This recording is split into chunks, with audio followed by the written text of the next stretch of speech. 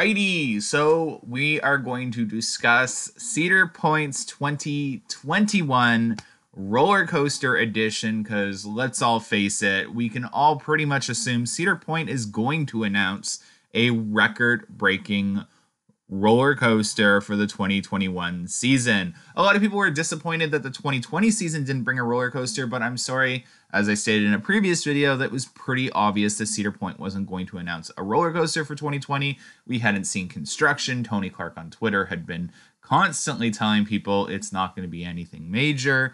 Although I personally think their announcement was pretty major. I would be ecstatic to receive those additions at Canada's Wonderland. But nonetheless, let's get right into the video. So a lot of people saw the announcement for 2020 season, and there were signs like Winterfest, 500 foot in 2021, question mark, which you see on the screen right now. And a lot of people are completely just immediately jumping on the bandwagon for a 500 foot coaster in 2021. I just want to bring everyone's attention back to Yukon Striker for a second. So let's say Cedar Point was getting a 500 foot coaster in 2021. Well, if we recall, Yukon Striker started construction actually about a couple months ago, around this time period, for a coaster to come in 2021, if that makes sense to you. So Yukon Striker started construction about 2 years in advance before its opening season, and it is not 500 feet tall. It's not very long either. It's just the Cedar Fair equation is to start construction super early, especially on bigger projects. And I definitely want to add that I do think Cedar Point is going to theme their coaster beyond belief, whatever they're getting in 2021, or whatever section it's going in. It's going to be themed. It just seems like the Cedar Fair equation now, theming and roller coaster together, spend a lot of money. We aren't seeing any signs of construction yet. So there are 0 signs of construction on a roller coaster for the 2021 season.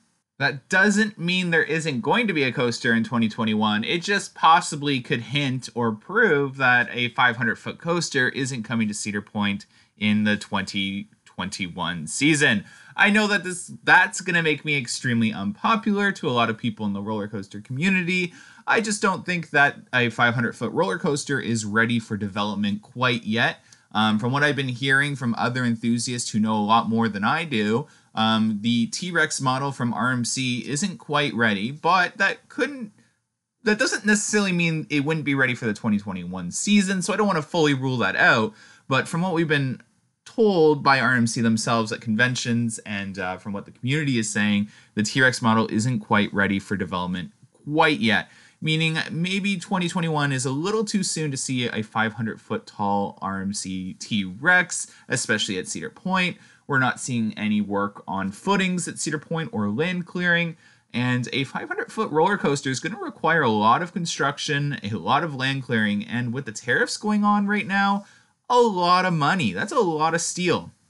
So what could a company like Cedar Point do to deter costs for steel? I mean, one of my biggest predictions for the 2021 season is a flying coaster by B&M, and that doesn't completely rule out a high cost or price tag. So I guess my prediction for a flying coaster doesn't necessarily help my argument here. But there is one roller coaster model that a lot of people have been predicting for some time that is lacking in Cedar Point's coaster lineup now, and that is a GCI.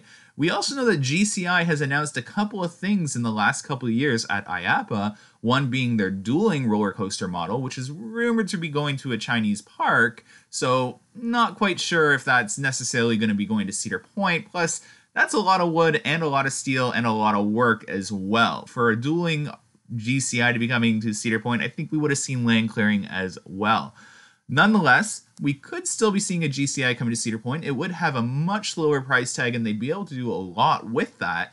And they are lacking a really awesome wooden coaster from their lineup now. So a GCI would fill that gap. It would be a lot lower on the price scale, and they could do a lot more records, do a lot more things with it, and still theme the crap out of it with a much lower price tag than breaking a lot of world records with a steel coaster. Again, I just want to reiterate that I'm not saying a 500-foot tall roller coaster is never coming to Cedar Point. I just don't see it for the 2021 season. And I know if a lot of you really sat down and thought about it and really put your thinking caps on, you would have to agree that it's just not in the price tag right now. There's no need to go 500 feet just yet.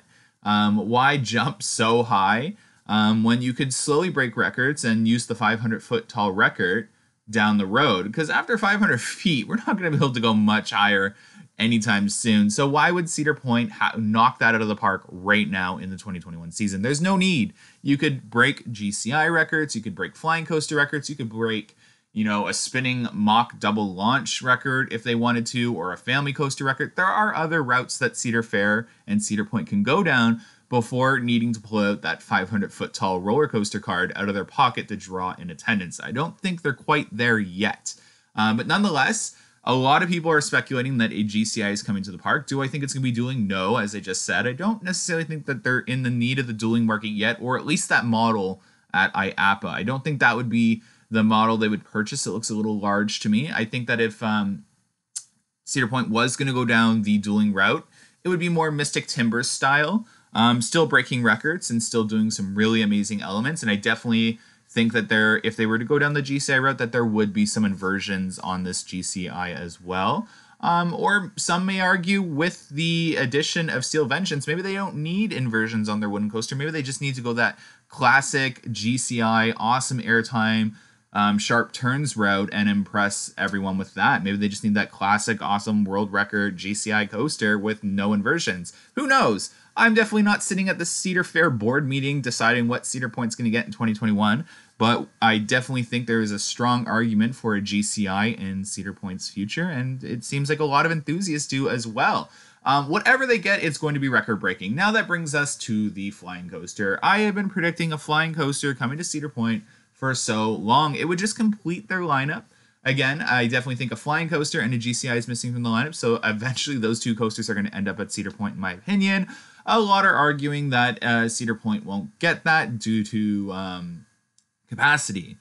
There are different routes that Cedar Point could go down to help with capacity on the flying coaster. I don't think capacity is legitimately an argument for not getting a flying coaster. There are bigger parks with flying coasters that handle it just fine. And I think the flying coaster has some easily beatable records to do. Again, it would be a pricey coaster to get if they're going to break records and theme it on top of that, which we know Cedar Point's going to do. So in terms of tariffs and cost of things, I definitely think a GCI might be a little more likely at this time than a flying coaster. But if you're looking at Cedar Fair and trying to draw in the crowds, I think the flying coaster would draw in crowds better than a GCI. So it's very difficult. Honestly, predicting what Cedar Point's going to get in 2021 is easy and difficult at the same time. I know that's so contradicting, but I mean, who knows? Which makes it that much more exciting. So when is Cedar Point going to start teasing? Well, based off of their announcement, it seems like teasing might be done in a very unique way in the 2020 season. So that museum renovation, switching over to a hangout kind of section, from what I'm understanding, there might be teasers done in that building for the 2021 season, so you're going to want to pay attention there. They're also going to have these people standing around the park that helped guide people in the past around the park, almost like information kiosks, but they're people. They kind of hinted at maybe there'll be some sort of like element of uniqueness or surprise there, so maybe that might be teasing, or they might be teasing somewhat. And we all know that Cedar Fair is definitely going to be teasing the crap out of the 2021 season. It's the finale of their 150th anniversary, and Cedar Point is definitely going to be getting a world record coaster. So I want to hear from you. What do you think Cedar Point is going to get in the 2021 season? Do you think it's going to be a GCI? Do you think it's going to be a flying coaster? Or do you honestly think it's going to be a 500-foot plus roller coaster? If you honestly think that, that's totally okay. I just came on here to discuss why I don't think it's going to be a 500-foot coaster. But if you completely disagree, definitely call me out in the comment section down below.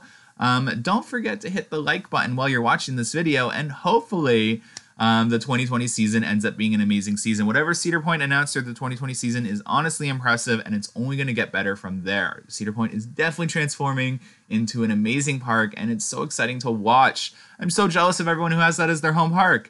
Don't forget to hit that like button, subscribe if you haven't, and share this video for others to enjoy. Have an amazing holiday season, guys. Bye.